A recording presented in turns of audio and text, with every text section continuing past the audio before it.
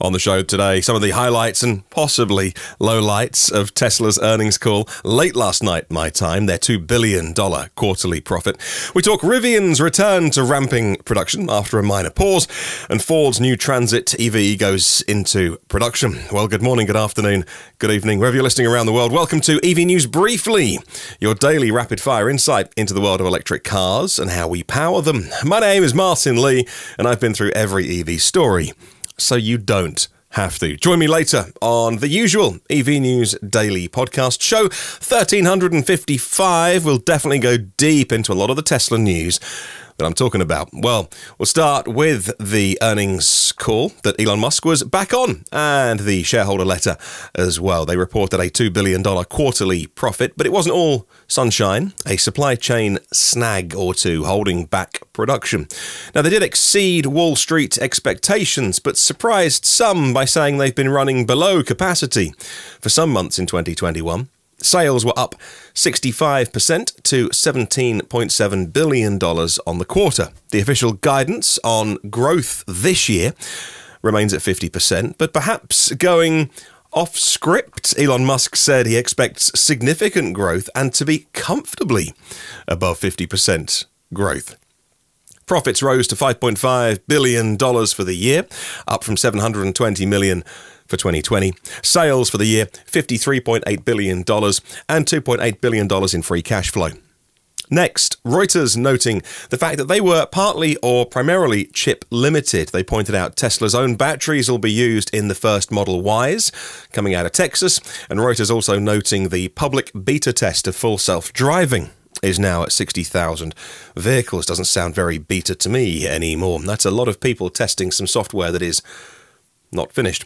And that profits would have been higher had it not been for the rising cost of raw materials, logistics, expenses, and other things related to recalls. Well, next, on the subject of the Model Y, they confirmed it has already started production in the Austin Gigafactory. They wrote that builds of the Model Y started in late 2021 at Gigafactory, Texas. After final certification of Austin-made Model Y, we plan to start deliveries to customers.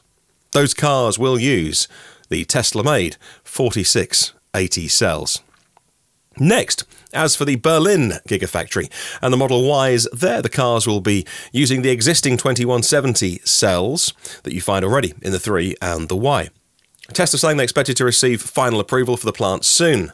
And next, on the subject of a future roadmap, which was meant to be the whole point of Elon Musk joining the call, there wasn't really much of a roadmap, as in you would expect this is coming here, this is coming here, we'll have a beta version here and a pre-production version here, and these are the dates. There was none of that. There was simply a lot of, you're getting nothing else for a while. Good news, though, that reservation holders of the Cybertruck will get their vehicle eventually, but you'll have to wait. They didn't cancel anything. They haven't cancelled the Roadster, the semi-truck, anything like that. But Elon Musk said they'll not be introducing any new models this year and do a lot of engineering and tooling to create those vehicles and be ready to bring them to production hopefully next year. Next, on the subject of the $25,000 car, that was promised in a big fanfare on Battery Day. Well, it turns out we're not getting that, at least anytime soon, because you never say never. They might make it in 30 years' time, but for now, not even being thought about, worked on, anything like that. A surprise for many Tesla investors who were assuming that was going to be the big reveal, and that was part of the reason why the stock price had been going up. When the Model 3 was first announced, the $35,000 price tag was the headline, and they did eventually sell a version of that vehicle, briefly. And at Battery Day, we were promised a $25,000 car. Indeed, the question was asked on the call. Elon Musk said that car is not on the roadmap. Not a direct quote, but they're not working on it. CNET.com says a central theme of the earnings call was how Tesla is highly constrained because of the global supply chain and chip shortage problems. Next, the subject of the Cybertruck came up. And yeah, not great news for reservation holders. This vehicle should have been out last year, should have been out now, and it won't be out till maybe next year, despite a series of leaks so-called leaks in photo and video form in the last couple of days of Elon Musk driving it around the Gigafactory in Austin. So we know that there is one in the world that moves under its own steam. The date of the Cybertruck has slipped considerably. He said it will hopefully arrive in 2023, and hopefully is the word he used. Now, this wasn't on script, it wasn't in the shareholder letter, so he could have misspoken, I guess, or he could have just been, riffing and, filling for time and a bit of, sometimes your brain uses words to fill gaps in sentences. Hey, I talk for half an hour a day on a podcast, and a lot of it is made up, and some of it, you don't always say exactly what you mean to say. So let's not hold him to hopefully, because if he's saying hopefully it's going to be 2023, well, that could mean 2024 or later. That seems crazy. He did say the annual production would be 250,000 vehicles, but declined to give a timeline. Next, we'll talk about their solar business, or kind of lack of it, really. It's just flat. It's not in decline, which it was last year, but they've had 4 quarters now of pretty much no growth, no decline. Buffalo News, the local website, saying that Tesla have offered very few specifics on the development of the solar roof and the critical products coming out of the facility in Buffalo that's taxpayer built and taxpayer funded. But they have got enough staff working there not to be in any trouble, but many of the staff working there are not what you'd call premium jobs. They're doing kind of labeling for Tesla's autonomy. But hey, they've hit their jobs targets, and that's what they had to do. Next, in the final 2 stories, we get a little bit silly. And as you know, I tend to stay in the middle of the Tesla madness. I don't understand those people that put their life savings on one company. But hey, they've all done very well. And I don't understand people that want to see a company fail just because they hate, or envy the person who's the figurehead of it. I don't know why these people want to see companies fail. But hopefully somewhere down the middle on the podcast and this show now, I try and navigate that. I think I just end up not pleasing anyone, really. But Elon Musk said that he thought that they would solve full self-driving in, drumroll, this year. Of course, because he's only been saying a version of that every year since 2014, sometimes saying it would be ready for highway use only. That was in the early days. Sometimes saying the car would drive itself across America. He gave up on that one for a while and then said that they would nail city streets.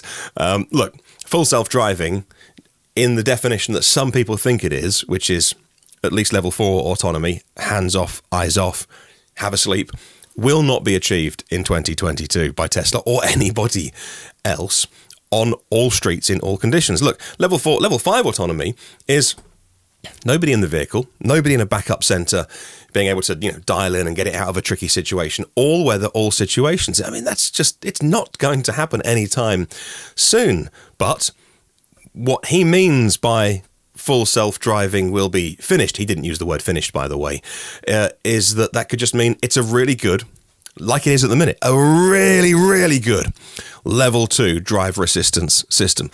And actually, when the beta version is on fire, it's just brilliant and wipes the floor with anything else. And then when it's not, it tries to run people over crossing the road. So, work to do.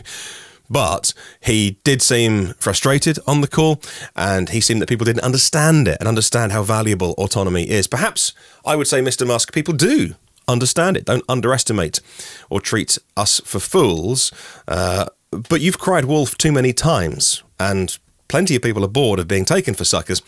So maybe just get on and do what you're going to do. But don't lead people to believe that full self-driving, as in autonomy, will be solved. But maybe you'll achieve some really worthy goals, and look, that should be celebrated. Next, the silliest part of the call was about some damn humanoid Tesla robot thing that moves goods around Tesla's factories to save money on labour. If only Amazon and every other car maker in the world had thought of using robots to move things around factories. I bet they're kicking themselves today. All right, let's move on and talk about really good news for Tesla in Europe. The Model 3 was the top-selling EV last year. It dethroned the Renault Zoe. In fact, it was the 17th biggest selling vehicle overall, beating some really popular combustion models. Next, moving away from Tesla, talking about General Motors, CNET.com noticing the news that I brought you earlier in the week about that $7 billion announcement to retool their facilities. The focus is on building the Silverado and the GMC Sierra in the facility where the Bolt is made, but no mention of the Bolt after 2024. Well, can you blame them? That technology is pretty old now. It goes back to the early days of the Volt and their early electric stuff. So that looks like a vehicle that is perhaps the writing is on the wall.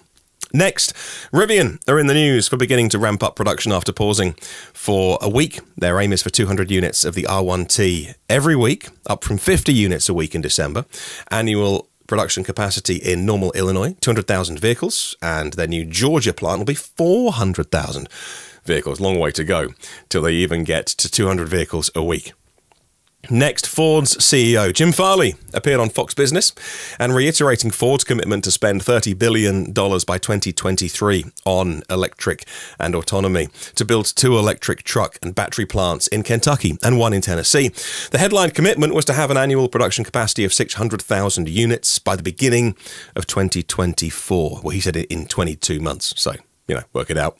Next, Ford has started production of the all-electric Transit, the cargo van at its Kansas City factory. And the combustion version of that van is a big seller in that segment. And Ford are focusing on their charging, their services, and their fleet management telematics. They call it Ford Pro. And it's an interesting thing to see them go after that segment. Next, in China. China expects to see continued growth of EV sales. The target they've set is for 5 million NEVs, new energy vehicles, in 2022. The long-term target is, of course, 20% all vehicle sales by 2025 of NEVs. Staying in China, and the tech company Baidu and the auto giant Geely are adding more money into their joint venture, both putting in $400 million of an injection into their joint project to make EVs, the first of which will be shown off at the Beijing Auto Show in April. Next, let's go to India. Well, not quite going to India. Ola Electric is their leading manufacturer of scooters and electric not like the little passenger scooters, but what we would call a scooter, like an electric motorbike. Leading manufacturer of those are the brightly coloured scooters that are investing £100 million now into the Future Foundry. But it's going to be based here in the UK, a wonderful place called Coventry. It's lovely there. And that's where they'll be designed. And they'll do the engineering here, and then the labour will make it in India. And the final story today, the 5th generation Range Rover now gets a plug-in hybrid. It went on sale today. Has 70 miles of pure EV range, charges at 50 kilowatts, which is very reasonable. It has a 38 kilowatt hour battery and a 105 kilowatt motor. Alongside the 3-litre engine, prices start at a mere £103,000 for the entry-level short wheelbase, and from there you can only go up in specs and options. Deep Joy, another plug-in hybrid coming with a CCS combo plug to block DC fast chargers. Although, hey, if you use that vehicle and do as much electric mileage as you can and charge it every night, I mean, nobody needs a vehicle this big and that expensive, but I suppose you could do some electric miles in it. Hey, this is EV News Briefly. My name is Martin Lee, and thank you so much for supporting this show by watching, hitting subscribe on YouTube, and even spreading the word and telling people about EV News Daily, the podcast, and this new EV News Briefly quick fire look at the news before we put the main podcast together and start writing that. Check out the Patreon because you can support the show on Patreon, patreon.com/EV News Daily. Get your private ad-free feed, get early access, and be part of a great community as well. And it costs nothing, of course, to hit subscribe on YouTube, on the YouTube channel, to get the show every day. And I will catch you for the full podcast a little bit later.